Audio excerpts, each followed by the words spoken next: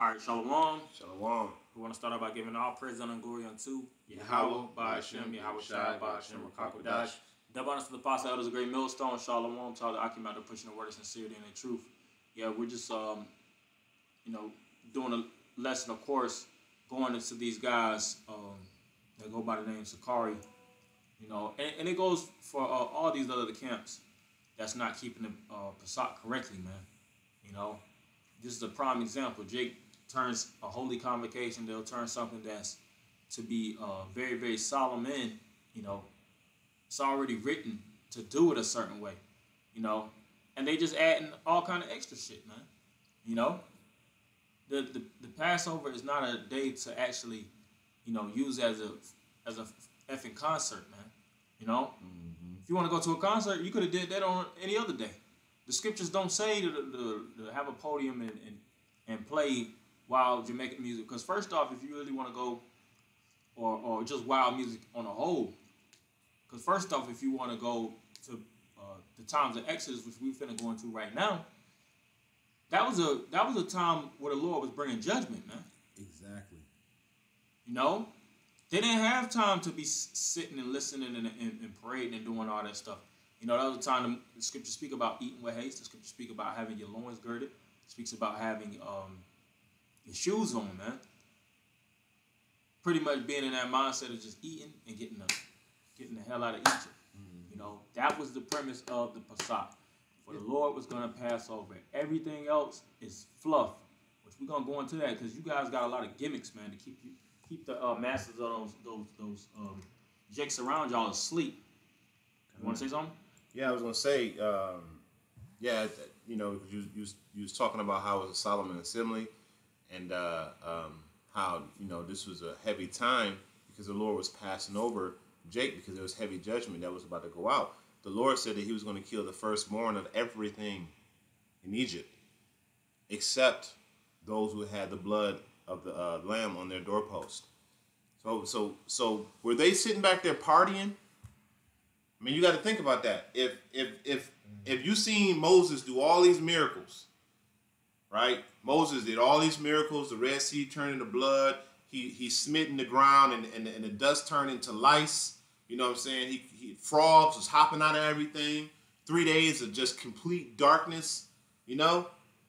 So if he did all that, and he's showing the children of Israel all that, and then he comes say, "Hey, y'all go put blood on y'all on y'all doorposts because the Lord about to smite the firstborn, and if y'all don't do that, the destroyer gonna come in y'all house and kill y'all children." You think they were sitting in their houses partying, or were they sitting in their house praying to the Lord that the death angel passes over their house? Because even though the Lord told them to put blood on their blood posts, they was probably still afraid that the death angel may come into their house. Nobody had no time to be sitting back there partying, and we supposed to be rehearsing the righteous acts. This is not righteous. But anyway, I grab that Leviticus unless you wanted me to get something else. You go ahead. All right, so this is Leviticus 12. I'm going to start at the top. And it says, "And the Lord spake unto Moses, saying, Speak to the children of Israel." No, that's not it. This is Leviticus. No, I'm sorry, Exodus. It's like Exodus 12. This is Exodus 12, and it says, "And the Lord spake unto Moses and Aaron in the land of Egypt, saying, This month shall be unto you the beginning of months." So this is the very first day of the year. It's the beginning of the months. "It shall be the first month of the year to you. Speak ye unto the congregation of Israel, saying, In the 10th month, in the 10th day of this month, they shall take to them every man a lamb according to his house according to the house of their fathers, a lamb for an house. And if the house be too little for the lamb, let him and his neighbor next to him, next onto his house, take it according to the number of the souls. All right. Every man according to his eating shall make your count for the lamb. The lamb shall be without blemish, a male of the first year.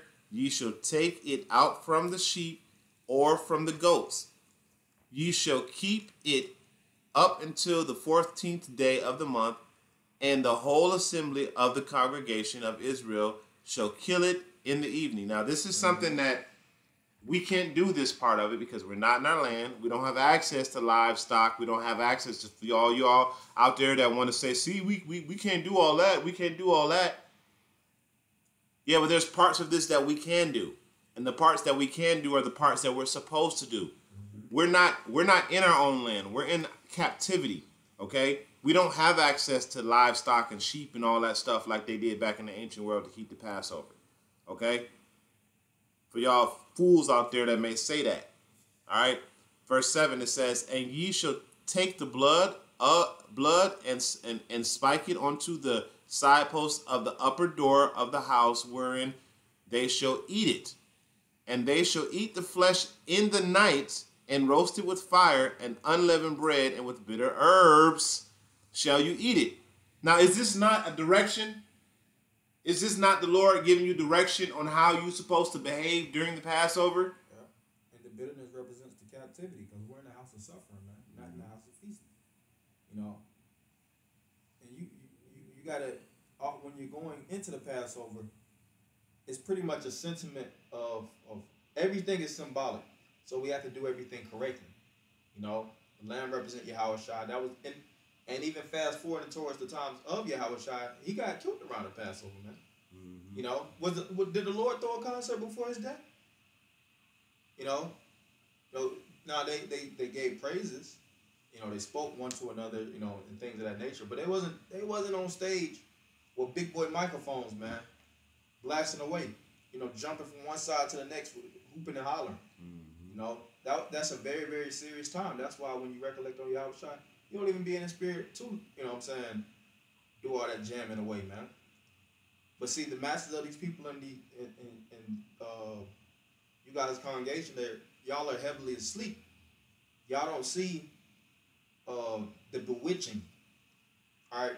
Because, see, they'll turn the truth for the Most High into a lie, and they'll use the Passover as a front, but they're actually, you know, casting witchcraft upon the minds of the people with that bullshit, man.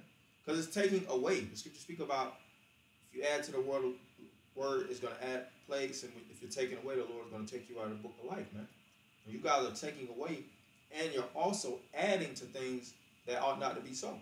Mm-hmm. You know, we take the Passover serious. When we was at the Passover, I know these brothers had good Passover.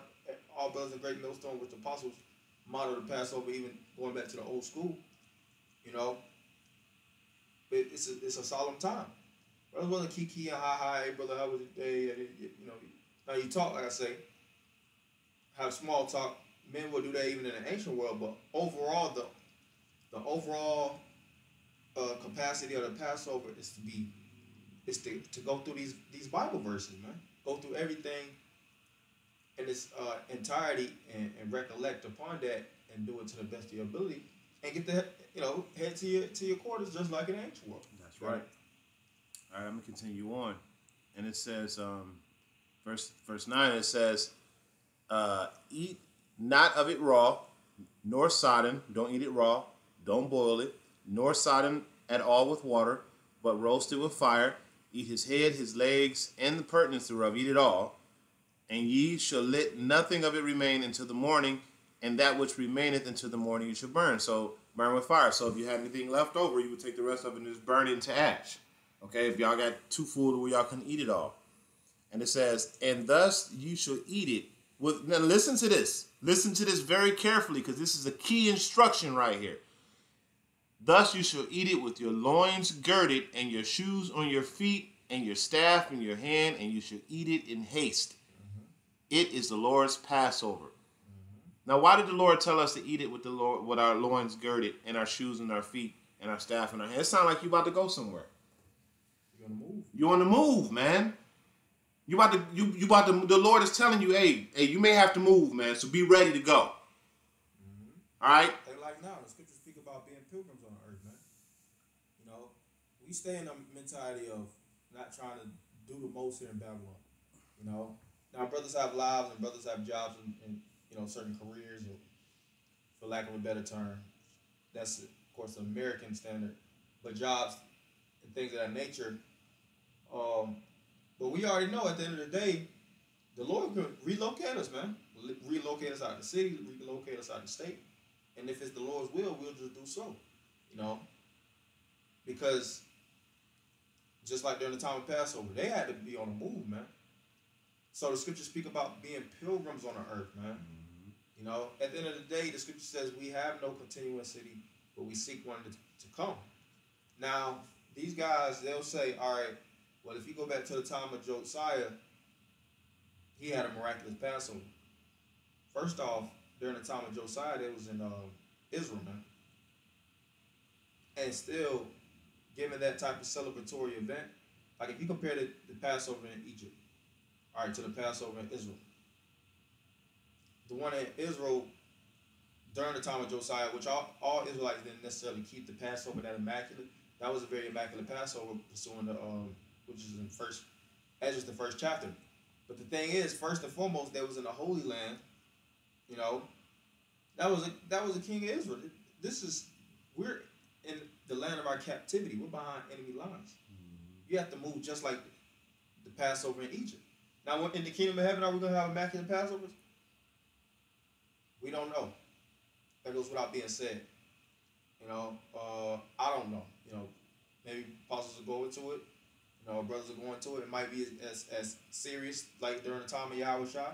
You know, or could be. But all that concert stuff, of course, we ain't with that. The Spirit ain't with that anyways. You know, and like I said, we're behind enemy lines, man. You got to be on this thing. Just like during the time we ain't New Egypt, you gotta keep the Passover like how it was in old Egypt, man. Because it's not like we free, nigga. You going to go work every damn day. You don't own any land. You ain't got multiple wives. You know what I'm saying? You ain't got no castle, no crown on your head. You know, you're not sovereign. You can't do what the hell you want to do in this land. You know, so we're not in a place to where we can call ourselves free. This condition that you're seeing right here. Let's see, is it this one? No, it's not that one. No, it's Salakia.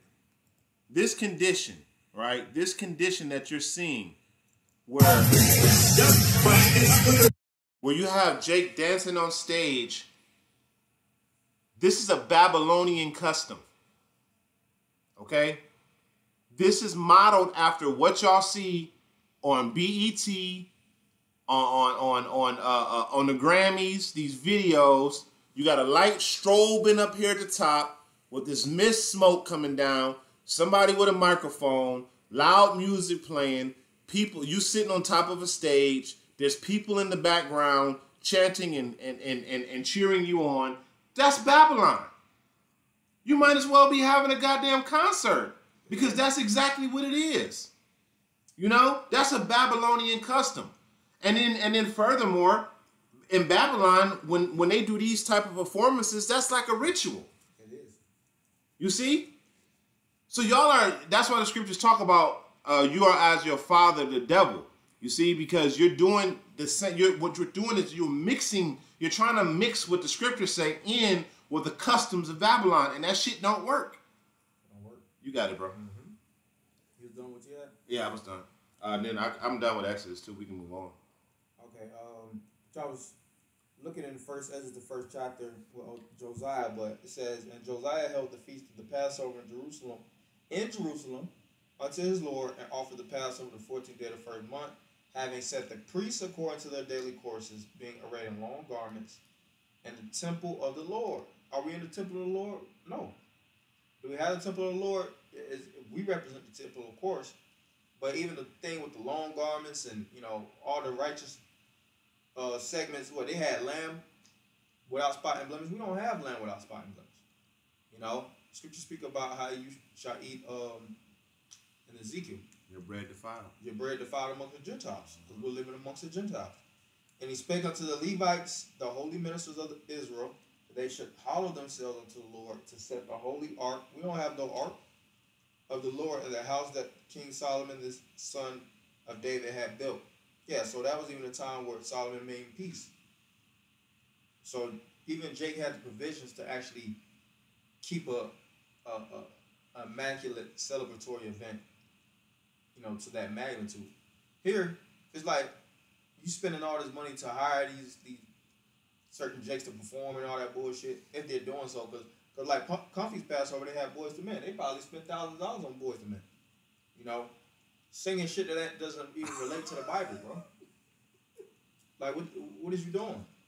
Singing about women and baby this and baby that.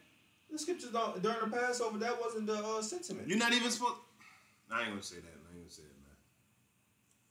So it said, "Ye shall no more bear the ark upon your shoulders. Now therefore serve the Lord your power, and minister unto his people Israel, and prepare you after your families and kindreds, according as David the king of Israel prescribed, and according to the magnificence of Solomon his son, and standing in the temple according to the several dignity of the families of you the Levites who minister in the presence of your brethren, the children of Israel. Offer the Passover in order, and make ready the sacrifices to your brethren, and keep the Passover according to the commandment of the Lord, which was given unto Moses. And unto the people that was found there, Josiah gave 30,000 lambs and kids." We don't have any of that. And this was fresh, holy in the land, produced by, holy Israelites that was actually tilling the land and doing the rituals upon the land. So Jake had, had a time to really give a lot to the Lord. And 3,000 cows, these things were given of the king's allowance, according as he has promised to the people, to the priests, and to the Levites. And Hilkiah, Zacharias, and Silius, the governor of the temple, gave to the priests for the Passover 2,600 sheep and 100 cows. It's a lot more in that, but that's the point that I really wanted to make, is, which I'll jump down to verse 20. "And such a Passover was not kept in Israel since the time of the prophet Samuel." So yeah, you had certain times where Israel was keeping, very, very elegant Passover, so to speak. But in the times that we're living in, we're not in that spirit. But if I can say, use the word, you said Israel was keeping very elegant Passovers. This does not look like an elegant Passover either. Mm-hmm. This is more like a party. A party. That's what this is, because it's not a solemn assembly. Even if it was an elegant Passover, it was still, because the Lord didn't say he looked upon their Passover and had disdain for it. You know what I'm saying? He didn't read that, because they were still in the spirit of a solemn assembly. It's just that Israel was doing really well at that time, so it was a good time to celebrate, because I believe it goes on to say, from the least to the greatest, participated, and nobody lacked, right? It said nobody lacked, right? As you continue.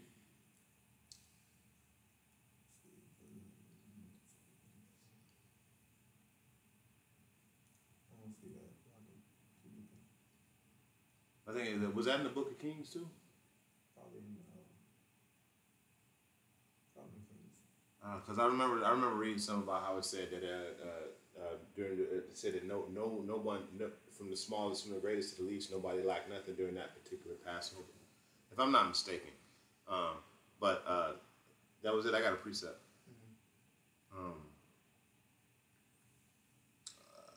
I wanted to bring up.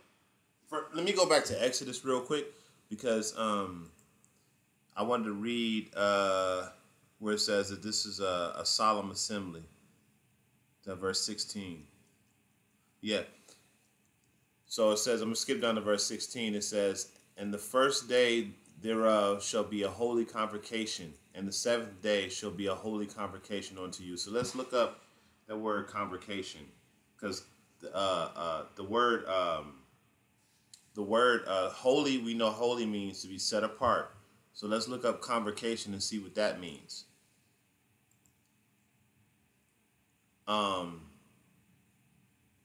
it says, let's see what Esau says it is. Strong's H, 4744.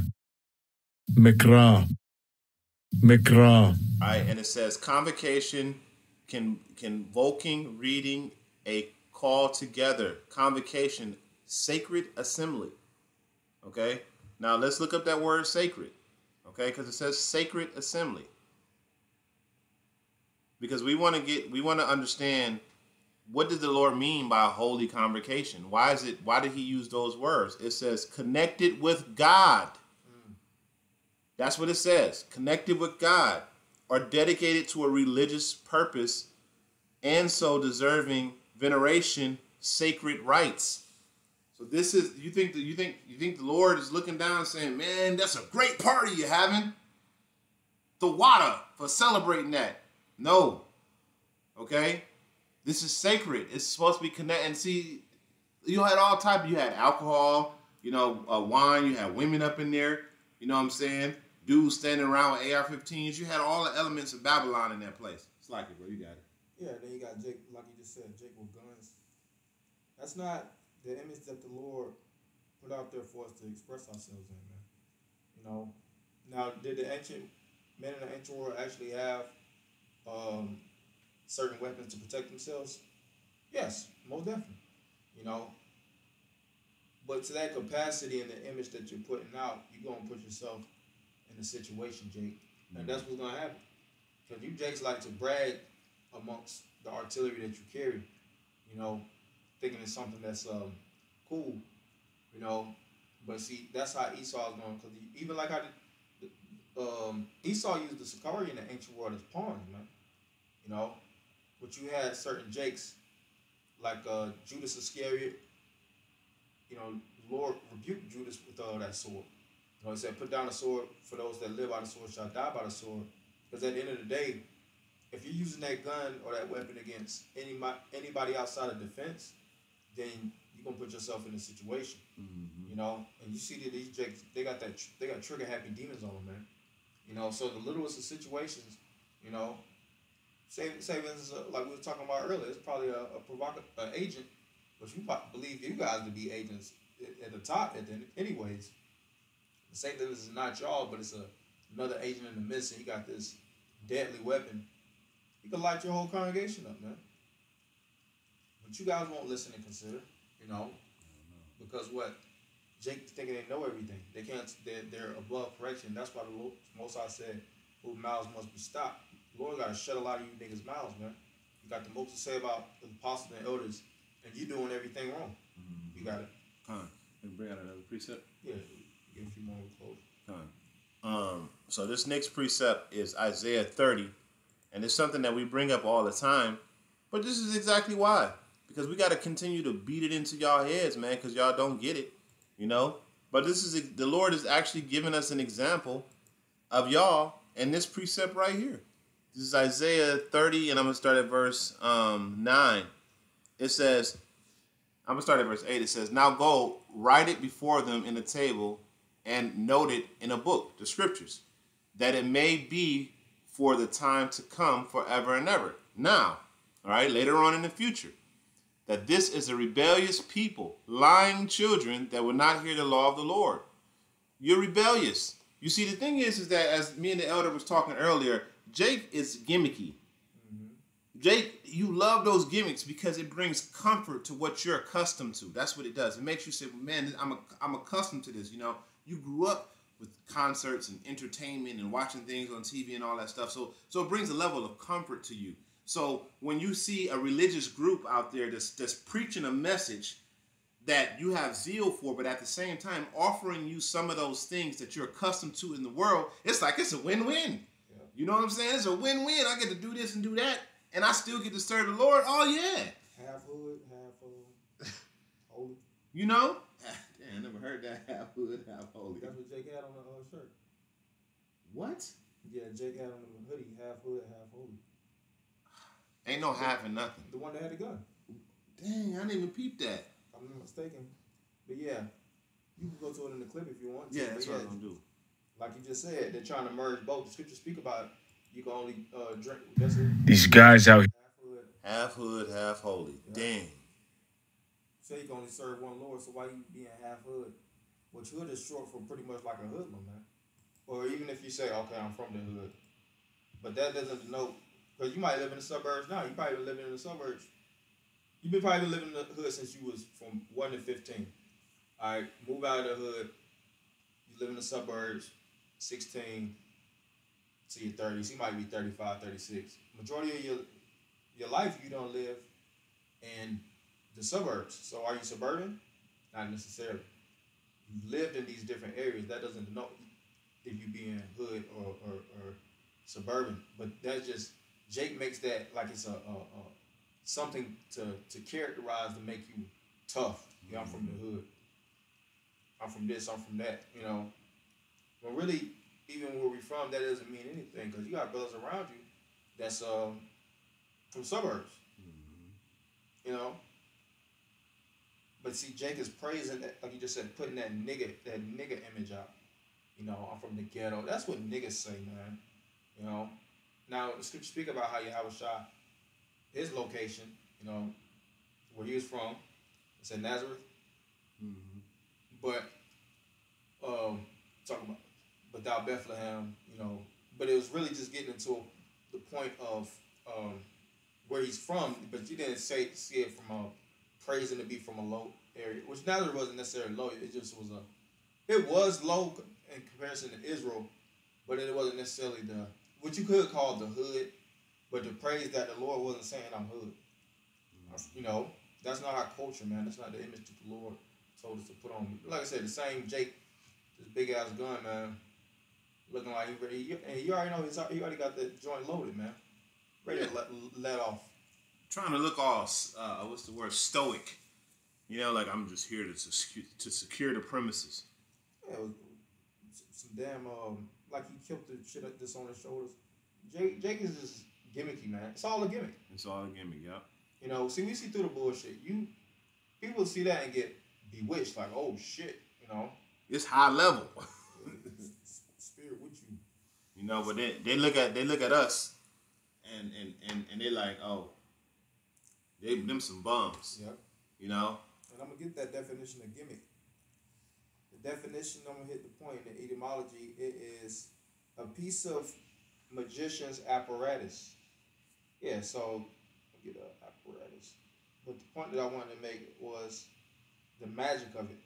Yeah, the technical equipment or machinery needed for a particular activity. Yeah, so they use the scriptures, but they use the scriptures, like the scripture says, having a form of godliness, but denying the powers thereof. You know? Because if you believe in the Most High, you already know you don't need to actually that big ass gun on you anyways, man. If Esau come in, the scripture says that the Lord deliver you unto the magistrate. Even if Esau come and raid your facility, you can't up no gun on them. Because now you're going to get locked up for murder. You know? And why would niggas just run through there and just start taking you out? Unless there's a level of paranoia and nigga shit you involved. Because we don't believe that. When we do the Passover, we're like, yeah, niggas might run into the crib. You know, hey, brother, biggest gun you got, get a shotgun and just post up by the door. Bro, we just teaching the word, bro. You know, we don't have that level of paranoia. And if the Lord does something, then it's like, so be it. Because scriptures speak about how the Lord encampeth around them, about them that fear. You know? And we just leave everything in the Lord's hands. So why would the Lord deliver such a menacing nigga through y'all's facility, for, you know what I'm saying, for you to have to shoot him down and such in the midst of the Passover? Jake is simple, man. And if I can say too, just real quick, it's the Passover. You're sending up supplications to the Lord so that evil will pass over you. So, if evil is going to pass over you, why would you need a weapon? Why would you need a weapon? Like, that was the whole point of it, is so that the destroyer will pass over you. Blood being sprinkled upon your doorpost was enough, bro. And that was the point of the blood being sprinkled. So you don't have to have the big boy guns, you know. And even though we're not putting physical blood on our doorpost, right? By us doing this and doing it correctly to the best of our ability, we're putting spiritual blood on our doorpost, so to speak. You know what I'm saying? That's the whole point of it. We're supposed to be rehearsing the righteous acts to the best of our ability, as it says in the book of Judges, man. We rehearse the righteous acts. This is not how the Passover is set up. We just read it. Even when Yahushua sat down with the apostles, and he said, this is my blood that was spilled for you. This is my flesh that was broken for you. Right? Even when Yahushua went through all that, what were they doing? Were they partying? They wasn't partying, man. I mean, I know this is an Edomite Last Supper, but just for reference purposes, when you look at the images of Esau's version of the Last Supper, do you see them partying? They all sitting at a table, Now we know that's not the correct image of Yahushua and the disciples, but I'm just using that as for reference purposes. You see what I'm saying? So you can understand, like, no, it wasn't a party, man. Mm-hmm. But go ahead. I was gonna say I want to finish that scripture, but I got you. You got it. You had a scripture on it? Yeah, it was. I still was reading in Isaiah 30. Yeah, okay, come on. This is Isaiah 30 and 10, and it says, "Which say to the seers."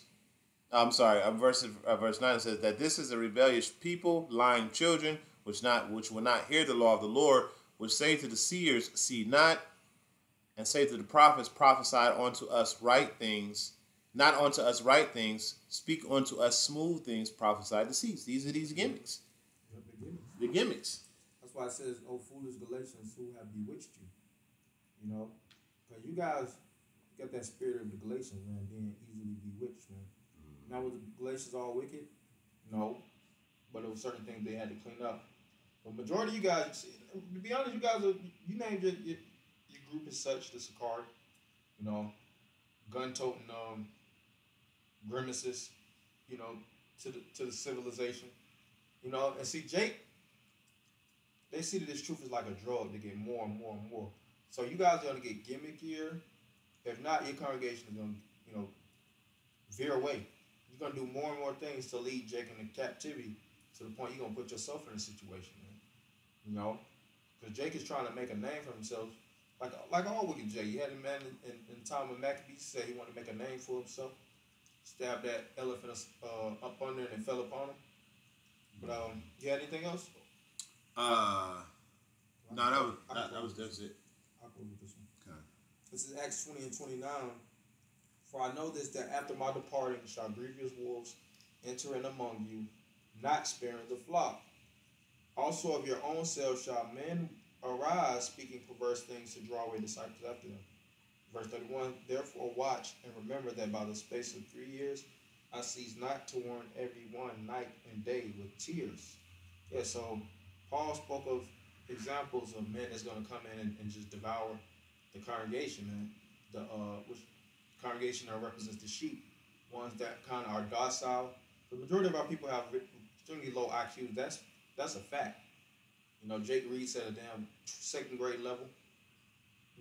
Jake be down to 35, 40, still reading like they're in fucking third grade, man. Struggling to get through big words. So when they see certain things with their low IQ, no disrespect, but it's a fact. A lot of our people don't have the faculties to put two and two together. They get bedazzled by it, and then they see that you actually know the scriptures and know certain things of the Bible, and they trust you. Because they're like, why would a man that believes, comes so adamantly about the Bible steer me wrong? Not knowing that these guys have hidden agendas, man, high-level warlocks. Why do you think there is a such thing as a warlock, somebody that actually knows how to, cast spells? But Jake doesn't know. And that's why the Lord said that when the Lord pretty much runs down on you guys in the spirit, you're going to be beaten with many stripes. Because the Lord really just got to clean up house, man. That's why Passover, spring cleaning. Yeah. That's that. Hey, the brother, and the scriptures talk about how judgment shall begin with the house of Israel, man. Mm-hmm. So the Lord, it's about to come, man. And I know we keep saying it because a lot of y'all will hear us and y'all say, well, y'all been saying that. Listen, when it happens, it's gonna happen, and when it happens, a lot of y'all gonna get shook the hell up. And then y'all gonna realize y'all been lied to. You know what I'm saying, by these people, that y'all was getting y'all went from one Christian feel-good message to another Christian feel-good message. not really putting together that all these groups are 501c3, and they cannot teach. They can't even, according to their 501c3 charter, they can't even teach you the correct doctrine. They can't even teach you what we teach. Mm-hmm. But you got it. That's all I had. But yeah, we just wanted to go into that in the spirit, to really push that spirit of how the Passover should be conducted. And we always speak about these things, keep it simple, Jake. All that extra shit that can get you in trouble, in the spirit. But with that, we're gonna end it by giving all praise and honor and glory to Yahweh, by Hashem, Yahweh Shai, by Hashem Rakakadash. The one to the apostle of the great millstone. Shalom, Akim. Shalom.